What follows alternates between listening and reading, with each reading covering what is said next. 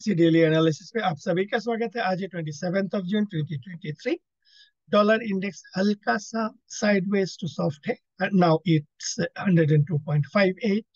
जैसे कि हमारा एक्सपेक्टेशन है, अगर ये सेंटरमेंट में रेजिस्टेंस लेके दोबारा लोअर एंड में टेस्ट करेगा, then there are higher possibilities की थोड़ा सा इसको ब्रेक भी कर सकता है। सो अभी हमारा टारगेट है 102.00 एंड उसके बाद हमें देखना है क्या ये 102.00 के नीचे सस्टेन करता है या नहीं करता है। डॉलर रुपी कल वही है, रेंज के अंदर में ही फंसा हुआ था।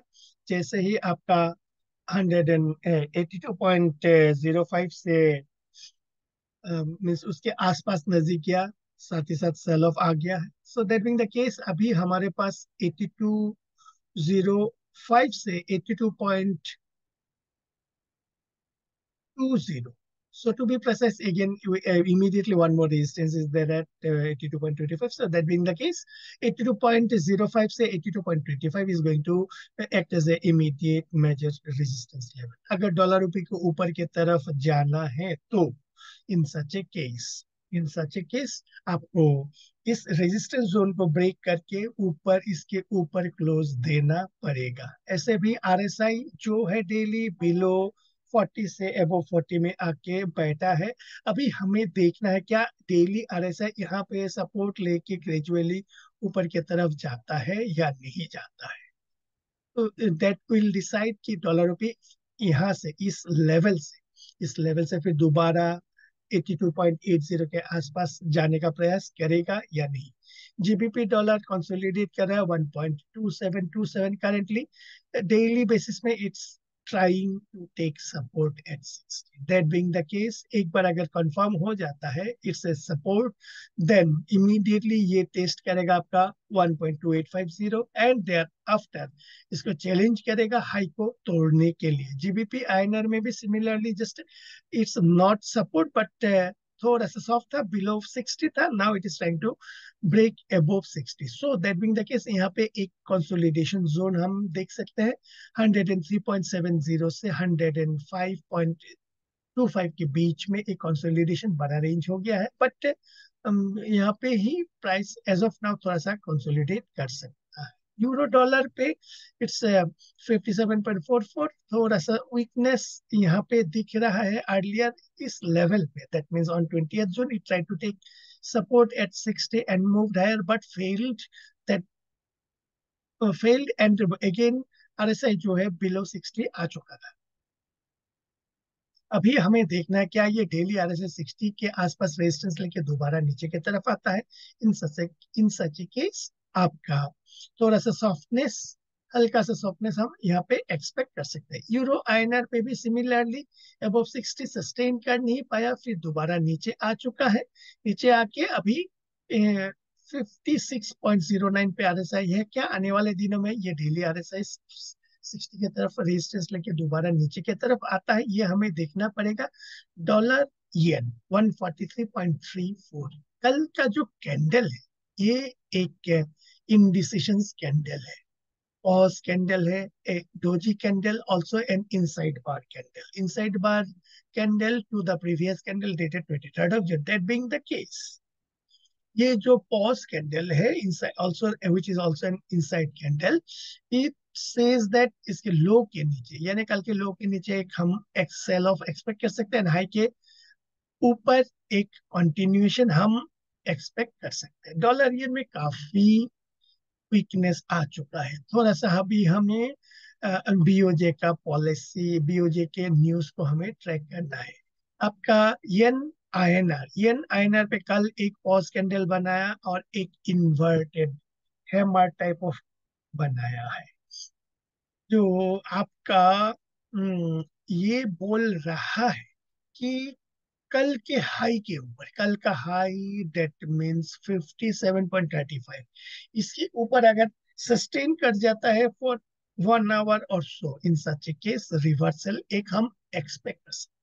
रिवर्सल और रिट्रेसमेंट, रिवर्सल नहीं बोलेंगे, रिवर्सल के कॉन्फर्मेशन के लिए आपको higher high higher low formation करना पड़ेगा, जिसके लिए काफी टाइम बाकी है।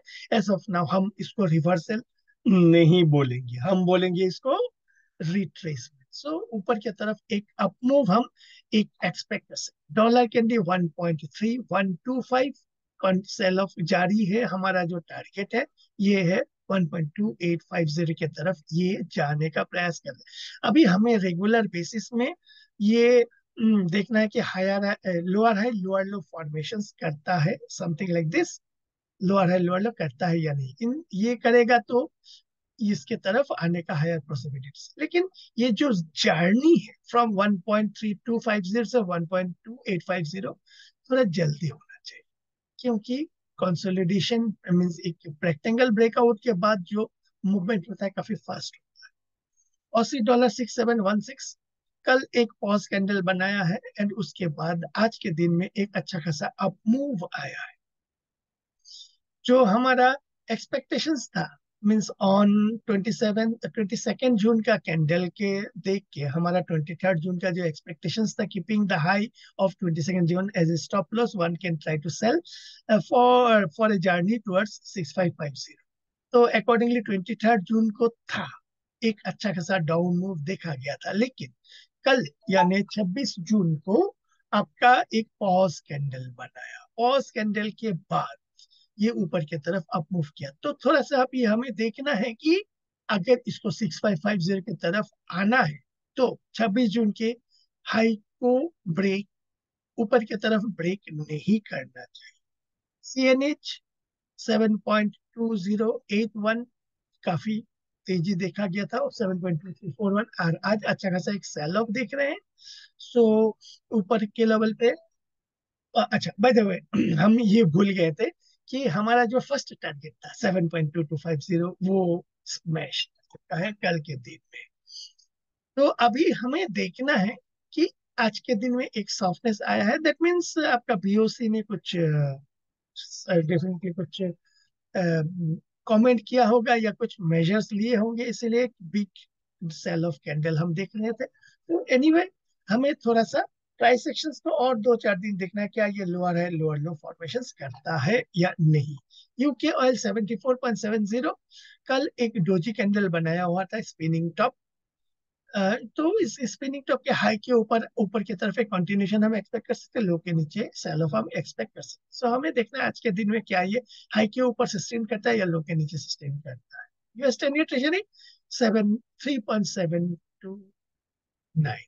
सो कल यहाँ पे लोअर लेवल पे एक पिन बार कैंडल बनाया हुआ है। So that mean the case pin bar का जो प्राइस रिजेक्शन है at the lower and, so lower and पे थोड़ा सा प्राइस रिजेक्शन देखा गया है।